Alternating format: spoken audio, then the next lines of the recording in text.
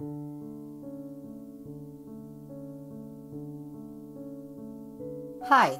I'm Susan Mathews. Welcome to the Subverse, where we uncover stories that lie in the margin and journey from the cosmic to the quantum, from cells to cities. In this episode, we speak about proteins and our human biology, comparing it with the art of origami. We speak with Sudha Neelam, a research scientist in the field of cell biology based in Houston, Texas. She studies the mechanisms of protein synthesis and how misfolded proteins cause disease. I came across Sudha's work when we were doing an animation on our website for a poem called Animal Origami. I found an article that she had written on protein folding, comparing it with paper folding, and just found it fascinating. As she mentions in our conversation, this connection has been made before, that the way proteins fold into a 3D structure is so similar to how a flat sheet of paper turns into a beautiful origami crane or butterfly or any other shape. For me, the simplicity and elegance of life and art never fails to amaze. I especially like how she evoked a handy visual for protein folding in our conversation as a chain of beads. Amino acids are the beads linked in a protein chain.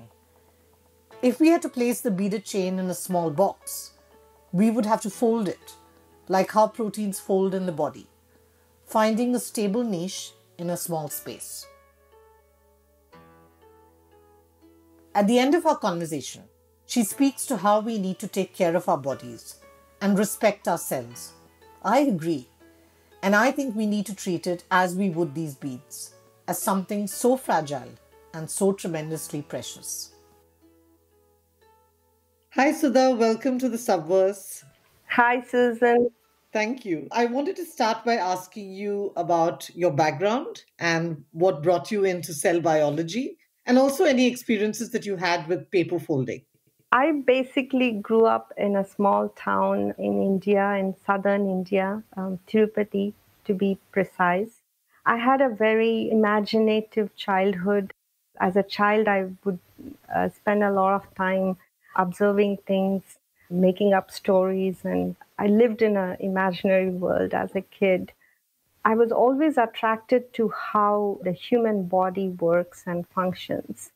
Right from my childhood, I was always curious about how the body interacts with the environment, how we basically function as humans, and how our body, when it gives up or when something goes wrong, everything comes to a standstill.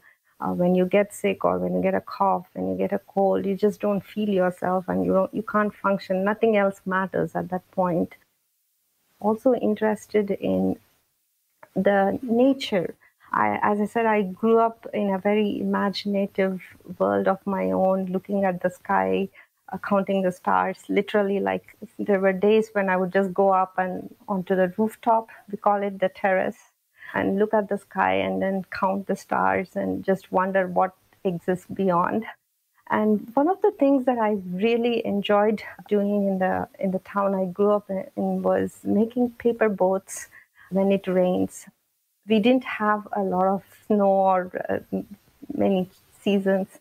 The only two seasons we had were summer and monsoon. It was hot most of the times, and occasionally it would rain, and sometimes it would rain a lot.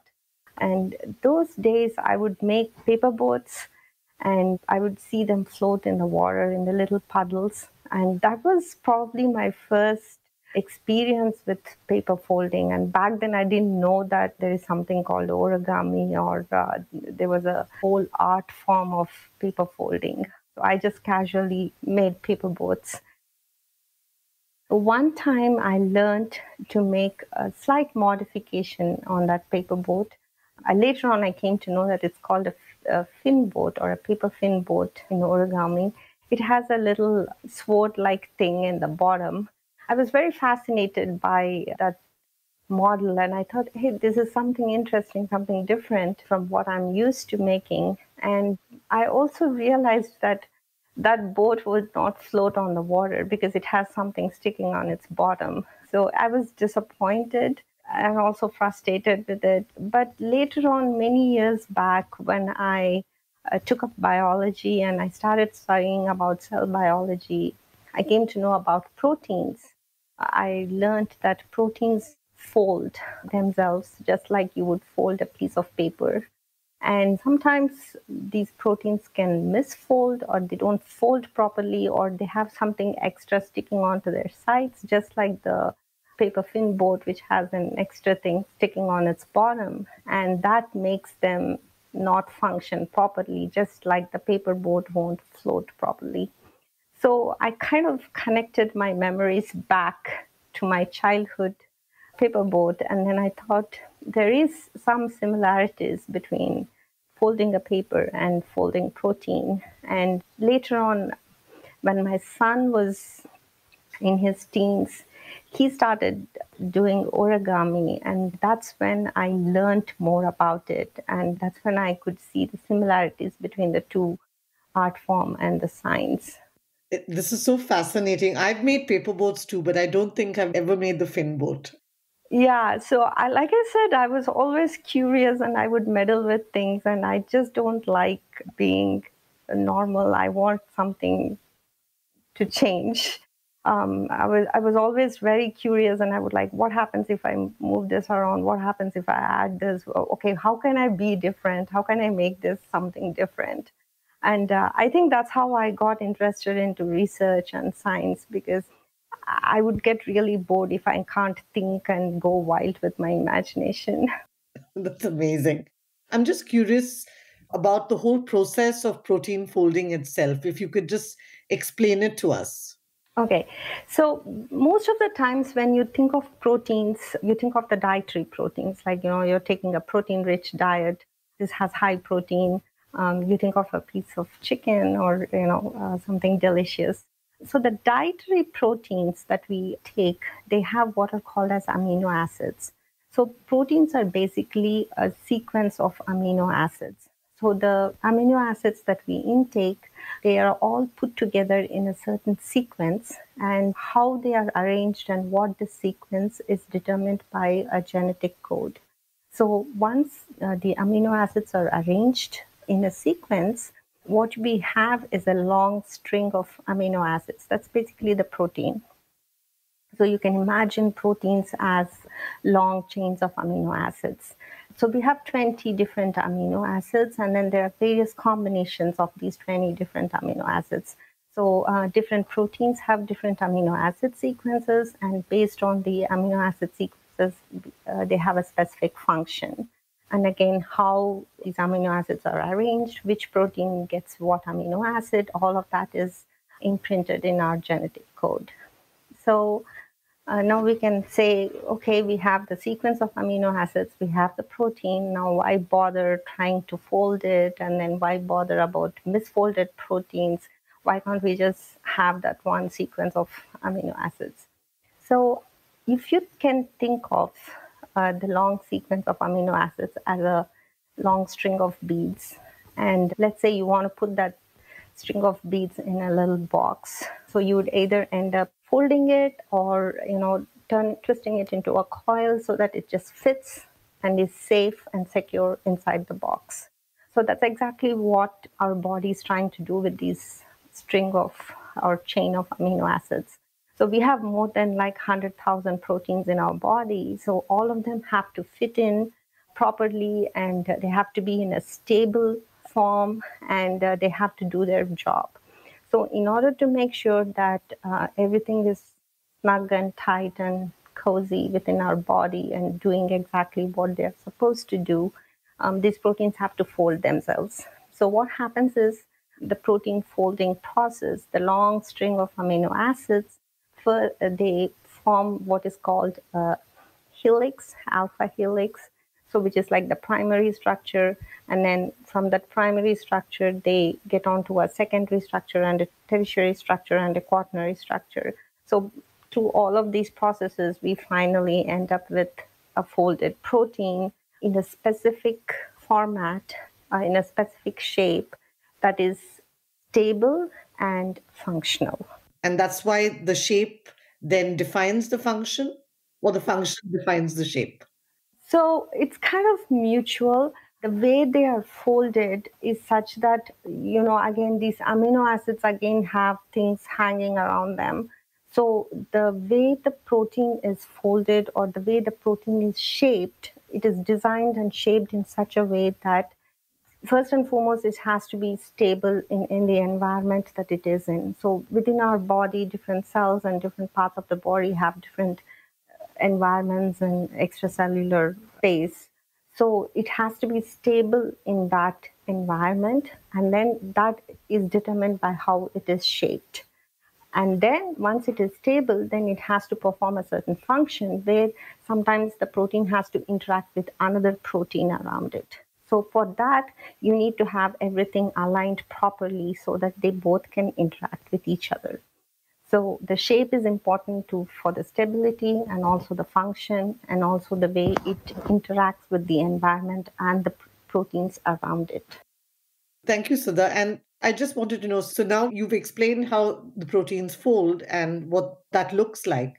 But then why do they misfold? And why is that then important in terms of like disease and understanding why things go wrong in the body? So why proteins misfold? So like everything in life that is not perfect, 100% perfect all the time, how we all make mistakes and how we all sometimes miss a few steps here and there. The same thing happens with protein folding too. It is not perfect. It does not work 100% of the time. And just like sometimes we get tired of doing the same thing over and over, and we just kind of slip here and there. The proteins slip too here and there. Sometimes it could be because of a mutation, and because of that mutation, the genetic code that determines what amino acids go where, they can be misplaced or they can get changed, or you can miss an amino acid, or you can have a different amino acid. Sometimes because of the way the proteins misfold is because of the way the secondary structure or the tertiary structure forms. So it doesn't necessarily have to be the sequence of amino acids. It can also happen in the secondary stage or the tertiary stage. The beauty of this is that our body has a mechanism to get rid of these misfolded proteins.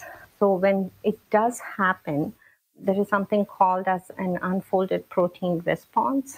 So this mechanism kicks in, and basically it scavenges all these misfolded, non-functional proteins, and it gets rid of it.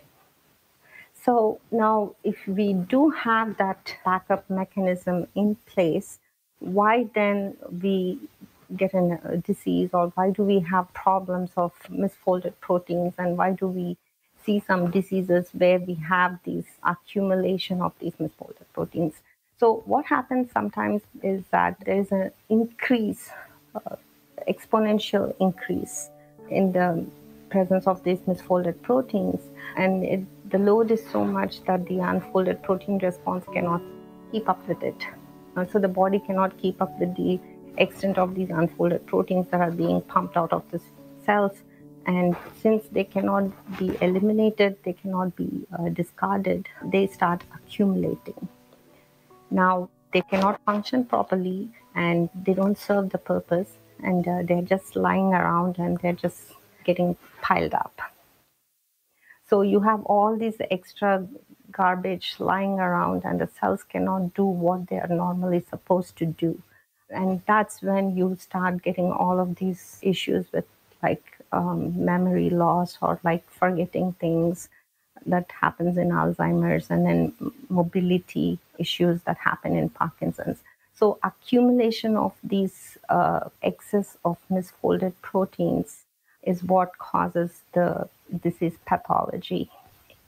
Thank you. This is really interesting. And is this the subject of your research presently? Yeah, so right now, currently, I'm working on a misfolded protein that is aggregated in the kidney. So it's a protein called uromodulin.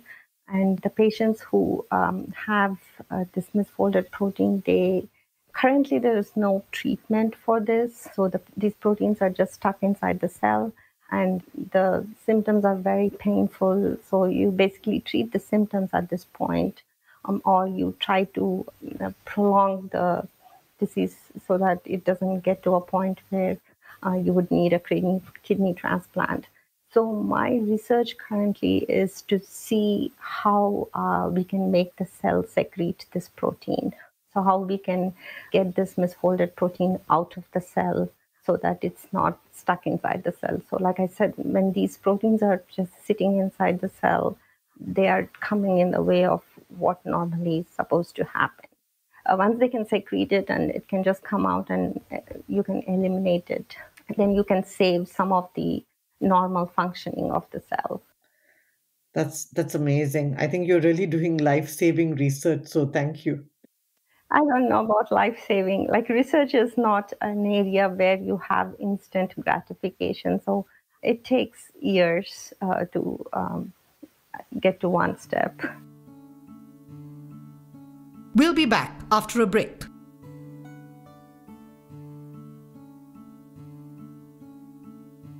So how does protein folding compare with paper folding? And how do you see the connections between the two? So I think the connection has been made by many people before. So it's not my own idea. So I've read many articles where they talk about origami and protein folding, and they say it's like the biological folding. For me personally, when I learned to fold and when I see my son doing origami, the one striking similarity that I find between the two is precision and patience, because the whole thing of having this sequence of amino acids and how exactly which one goes where, it has to be very precise. Even one small change can just throw everything away and it'll just won't work.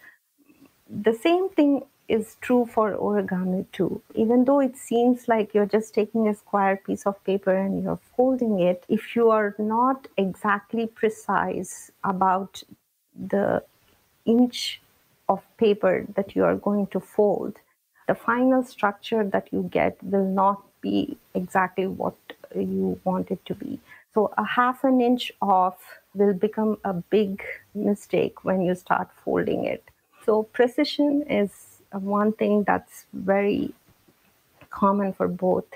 And just like how you start with a flat sheet of paper and then you end up with a three-dimensional structure, you start with a long chain of amino acids. So that can be like the flat sheet of paper, and then this three-dimensional structure, the quaternary structure that you get, can be the 3D origami model that you end up with.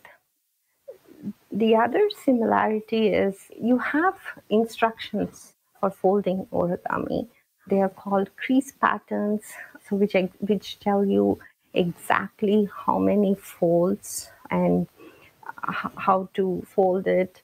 And there is something called as a base fold when you start an origami. There are different names for these base folds. There's like a bird base, a diamond base. So that base has to be perfect. And once you have a good base fold, then you can just kind of build your model on top of that. So that is very similar to having a good or a correct genetic code, which will tell you what exactly are the sequence of amino acids. And once you have that long sequence of amino acids, or one, like similar to the base fold in origami, you can build on top of that. So once you have the long sequence of amino acids that is correctly aligned, then you can start folding it and make the 3D protein structure. All of this needs lots of patience. I think paper folding, as much fun as it is not something that you would just sit and do it in a rush. It is something that needs a lot of patience. And I know there are videos and articles on how fast the protein folding happens, but I also feel like everything inside our body is very patient and calm, even though that doesn't reflect on the outside. But I think our cells are very patient creatures. And I think that's also what origami and these kinds of arts do, which is that it brings out those more contemplative, meditative parts of ourselves. Have you found that also when you do this? So, I have a small story to share here. I don't know if it is meditative, but a couple of years back, me and my son, we always travel to India during the summer. And one time, a few hours before we were supposed to board our flight, I get an email saying that your flight is delayed and we rebooked all of your flights. I'm like, okay. So then I go to the airport and then I see that the rebooking was just crazy. So we had a flight to Germany and then we had a 10-hour layover in Germany. And then from Germany, we went to Abu Dhabi and we had another 7 or 8 hours layover there. And then from Abu Dhabi to Chennai. So I was not happy. And I just kept asking, why can't we stay in a hotel in Germany? And why do we need to spend 10 hours in the airport? Anyway, after a long discussion, it was just decided that whatever was given to us was the best option. So on that flight, my son carried like a stack of papers and he said, I'm going to fold on the plane. It's a long flight anyway. And he was like, it's okay. We can have a lot of people. We can fold in the airport. I'm like, how long are you going to fold? So anyway, we landed in Germany and we had 9 hours in the airport. So I was like trying to read. I was looking around and I saw that he was folding and I said, I don't have anything else to do and I'm really mad at a situation that I have absolutely no control over. I can sit and get mad and annoying myself. Nothing's going to change. So I said, okay, let me start folding. I think he taught me how to fold a dragon. And I realized that when I was doing that, I was not mad anymore, probably because my focus was like on the piece of paper. And after a while, it just felt calming to just fold the paper. Like I started randomly folding it, trying to make my own thing. And I think that experience taught me that origami can have a calming effect on you.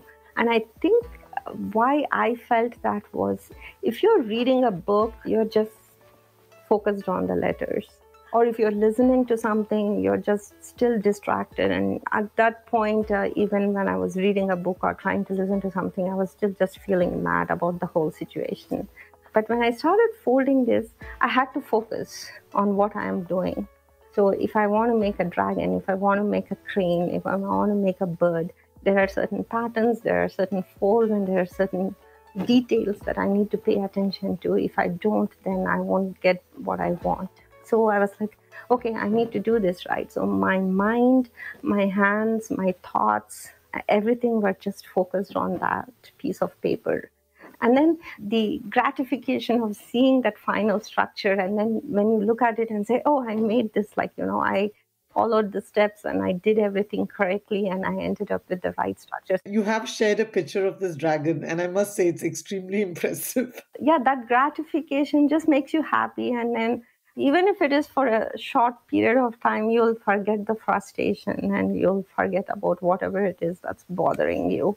And it makes you feel good about yourself if you put in the thought and the effort and just kind of fold something beautiful. And it's very easy. All you need is a piece of paper and you can do it anywhere. I think the mind, body, and thoughts, they're all aligned when you're doing something like origami. That's kind of my idea of meditation, because if you ask me to just sit and focus on my thoughts, it would just go wild. But if I'm just sitting and focused on like folding something, it is meditative, it is therapeutic, and it is very calming. And sometimes you can just get your frustrations out just by folding paper. Wonderful. And talking about origami kind of in a more symbolic way, because I think there's a lot of symbolism also with the craft. And I was reading about one sort of Buddhist priest who did origami. His name is Akira Yoshiwaza. And every time he folded something, he would first pray And he would try to understand the very spirit of the creature that he was creating by studying its nature, its muscular form, its temperament. And he would immerse himself in the creature. And then he was said to have become the creature himself when he folded it. So he would breathe into that paper the life and spirit of the creature. And I just found that to be such an amazing description of what you put into that art. And I think this is what origami also does. There's all this wonderful symbolism. And I wonder that when you do this craft, do you also think about the symbolism of it? So the first thing that came to my mind when you said that he breathes life into the creatures and each creature has a distinct feature, I was just thinking of my protein. And, like every protein has a very unique form and a unique characteristic and a very unique feature that defines it. Sometimes I do feel like when I fold origami that I am creating a creature. It may not be alive, but you get the sense of being a creator, even though you're just making a bird or a crane or a dragon or a form of or a person. But like you have to shape the legs. You start with this blank sheet of paper, and then some fold, a vertical fold you made in the beginning ends up being a part of the leg or a part of the hand or part of the hair or part of a wing.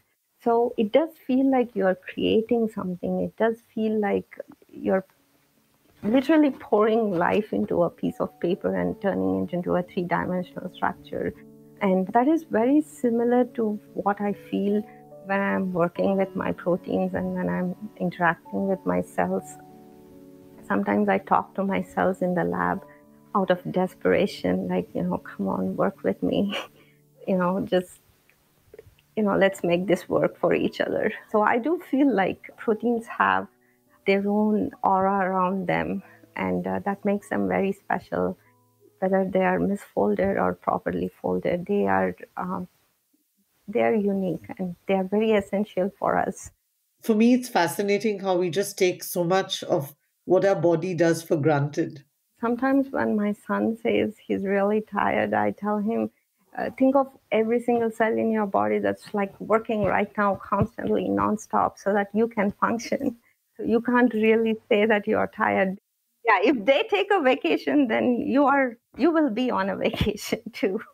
I know, Sudha, that you've done a lot of this origami also with your son, and he's a very keen origami master, if I may call him that. And you did share a wonderful article that he had written about origami and feelings. And I don't want to embarrass him or put him on the spot, but if you could share some of what he had said in that article, because when I read it, I just found it absolutely lovely. I think he started origami when he was in his fourth grade, around fourth grade. And then it was something that I thought maybe he picked up during one summer, and then, kids change their interests. But this is one thing that he just kept at it, and he progressively got better at it. And at one point, it was some school project, I don't remember exactly what, but he said he wants to write about origami and feelings. He said when you're folding the paper, you're folding feelings. And it's like expressing yourself. You can express yourself, your emotions, your thoughts, your feelings through origami and through folding. So that was his idea behind writing that article. And he kind of correlated different folds with different emotions. And he said there is something called a mountain fold or a valley fold, where you fold it so that you hide something that's underneath it. You hide a certain crease pattern, or you hide a certain fold underneath it. And he was making the correlation of how sometimes we try to kind of bottle up our feelings, or try to not share our feelings or hide our feelings inside. So it's kind of like that, where you just kind of cover yourself up, or sometimes you just put up a face because you don't want to share what your thoughts are. He also tells me often that origami is more than just folding a piece of paper. It is it's like this energy that kind of pumps into you when you start doing it. It's like this adrenaline rush that he gets when he starts folding it, which I initially everyone might find it weird because when you think of adrenaline rush or like getting excited, you think of doing something fast paced or just running or just jumping out of the plane or something crazy like that. But he says that it's something that just kicks him and just motivates him and just makes him go for it. Wonderful. If I may just ask you for any final thoughts that you have on protein folding, on origami, or on anything that you think that you would want to share with our listeners. I would like to share with everyone that our body, even though it looks like it, it's very complicated, in reality, if you just break it down, it boils down to that one cell and the proteins inside the cell. So that's the main thing that just keeps us going. If you can appreciate that, you would appreciate a lot of other things that go on inside us and outside us. So knowing that in the end, it's all just that one chain of amino acids, how they are folded and how they are positioned and how they interact with each other and how that just keeps us going, I think would maybe make us all respect our bodies and how we treat them more.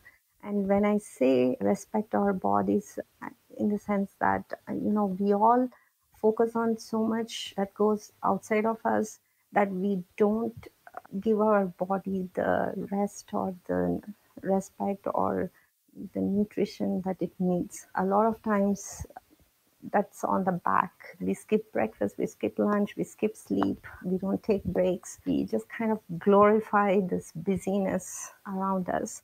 And I think it's important for us to sort of, I'm not saying you shouldn't work hard or go after your dreams and goals, but I think it's a good thing to kind of slow down once in a while. And then if you don't want to take a break, think of all the cells and the proteins that are working inside of you. Maybe for their sake, you can just kind of calm yourself a little down, slow yourself a little down.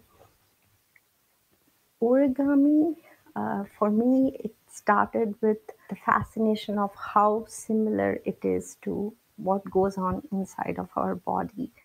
Kind of a reflection of the invisible folds that happen inside of our body. Like I said, it's important to just kind of respect what's going on inside of our body and take the time to take care of it. Origami might help you just kind of take that break and take care of yourself and your body. So if you find a piece of paper lying next to you, I would strongly urge you to just pick it up and start folding. You don't have to know origami, but if you start folding it, you'll fall in love with it and you'll figure out how to make something out of it. Thank you so much, Sudha. That's absolutely beautiful. Thank you so much. Thanks to Sudha Neelam for sharing her thoughts with us. The Subverse is the podcast of Dark and Light, a digital space that chronicles the times we live in and reimagines futures, with a focus on science, nature, social justice, and culture. We have more information about all our guests and their work in the episode show notes on darkandlight.com. You can also follow us on Instagram at Dark and Light Zine. If you like the show, please tell a friend and subscribe on your favorite podcast platform. The Subverse is produced for us by Waka Media. So long, and thanks for listening.